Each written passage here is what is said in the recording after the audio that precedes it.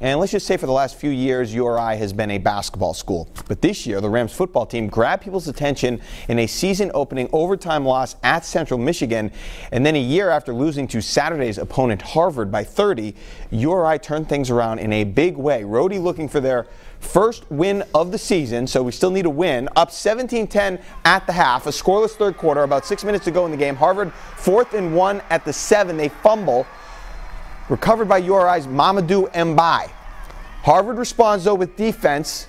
URI's first turnover of the day here. TJ Anderson loses it. Recovered by Harvard. 2:51 left in the game. Harvard 4th and 7 now. The 14-yard pass to Ryan Antonelli would be complete.